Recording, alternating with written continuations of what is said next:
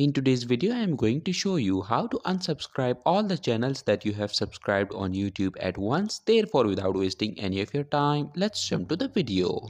So in order to unsubscribe all the channels that you have subscribed on YouTube, what you need to do is to open the YouTube application. Click on your profiles icon at the bottom right corner. After that, scroll down and tap on help and feedback. Then tap on send feedback. Click on get started. Okay, now in this box, you need to briefly state the issue that you are facing. You have to write down that you want to unsubscribe all the channels that you have subscribed on YouTube. Or you can just copy paste whatever I am writing here. I'll put the paragraph in the description below so you guys can just copy paste it from there.